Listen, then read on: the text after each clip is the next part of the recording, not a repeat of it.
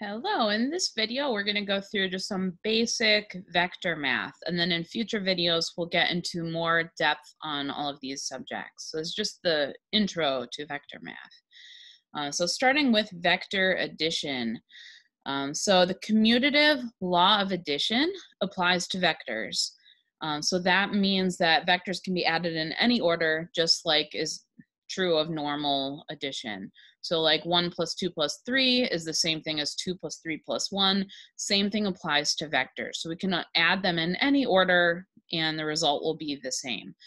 So in the picture on the right here, I know it's slightly covered by my picture here, my video, but you can see that we added A and B on the left side, and that's the same thing as B plus A on the right side, and that purple line in the center represents A plus B, or that could be B plus A in any order. It's the same thing. The associative law of addition also applies to vectors. So they can be grouped in any combination when we add them. So like with regular math, we can have 1 plus 2 grouped and then plus 3, or we could have 2 plus 3 plus 1, which is grouped. So we can group them in any way. We can add them in any order, just like any other kind of math, any other kind of addition. Vector subtraction, essentially, when we want to subtract one vector from another, we just make that vector negative and then add them together. Okay, so here, let's keep going here. So a negative vector is when we have a vector that when added to the first vector equals 0. So a negative vector is just a vector going in the opposite direction. It's parallel to the first vector, but going the other way. So to subtract one vector from another vector, we're going to just add the negative of the vector that we're subtracting. Okay, so it's like with regular subtraction, if we have 4 minus 2 equals 2, that's the same exact thing as 4 plus negative 2 equals 2. And so that's what we're doing here, is instead of doing 4 minus 2, we're doing 4 plus negative 2. So like in our picture here on the top, we have the red vector A and we have the blue vector B. So if we wanted to do A minus B, all we do is flip B backwards. So vector B is now pointing in the opposite direction. And then we add that opposite backwards B to A. And there's our resulting vector. That's A minus B in the bottom picture there. Okay, so to subtract a vector, all we do is flip backwards the vector that we want to subtract from the other vector.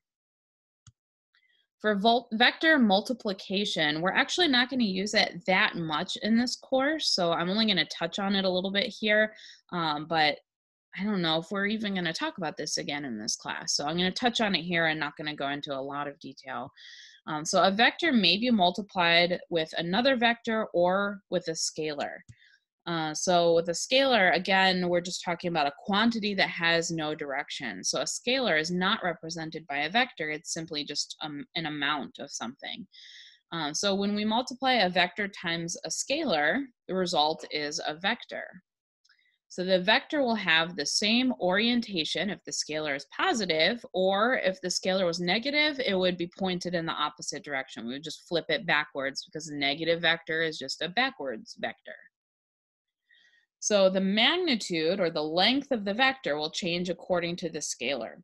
So like if we look at our picture here, that is, each little blue line, that is vector A. And if we multiply that by a scalar of 3, the result is 3A, and that's that red line. That's just the length of 3 vector A's all lined up in a row.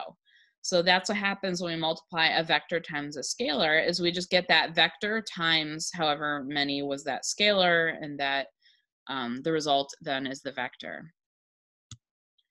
Now, if we're going to multiply a vector times a vector, the result is also a vector.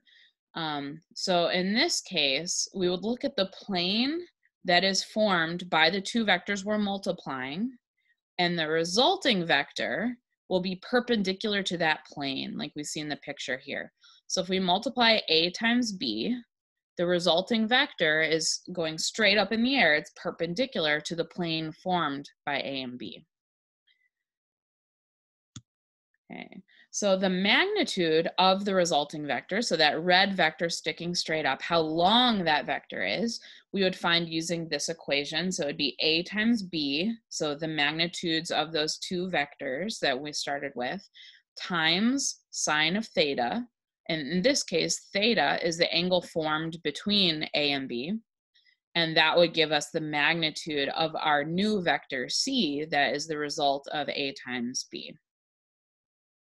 Okay, so again, this was just the basics. We'll get more into vector addition and subtraction in future videos. Let me know if you have any questions. Bye.